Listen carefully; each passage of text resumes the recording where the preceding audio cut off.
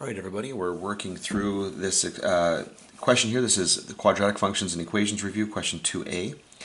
And what we're going to do here is we're going to take and put this in specifically in vertex form so that we can answer the questions quite specifically here. When I see it in this form right here, right off the bat, I can see that the vertex is going to be the point 2, -4.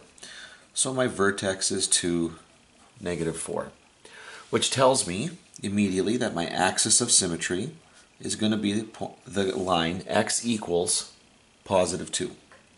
Okay? The domain, I'll just use a D with a colon here to introduce the domain. This is a quadratic. Okay, this isn't a word problem or anything like that, so the domain will be all reals. And our range, okay, well now I got to take a look at the function again.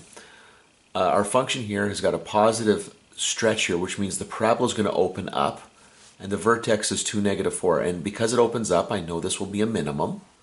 And so because it's a minimum, our range here will be y is greater than or equal to -4. Okay, good. So that's the majority of our work done. Now what I want to do is take a look at the x and y intercepts here.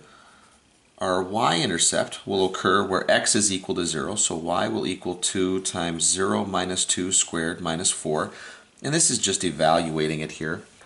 Okay, 0 minus 2 is -2, squared is 4, times 2 is 8, minus 4 is 4. So the y-intercept is going to be +4. And that's just evaluating. All you got to do is make sure that you're doing the order of operations correctly.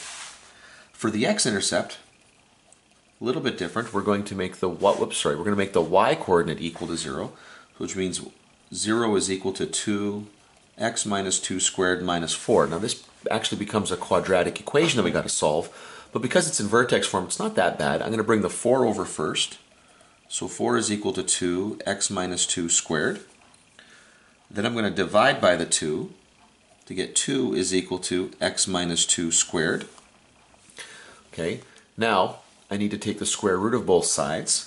Okay, and I got to do it over here because I'm lacking room here. So this will be plus or minus root 2 is equal to x minus 2.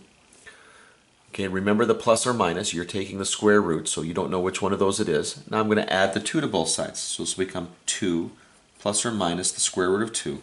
And those are my two x-intercepts. And there we go.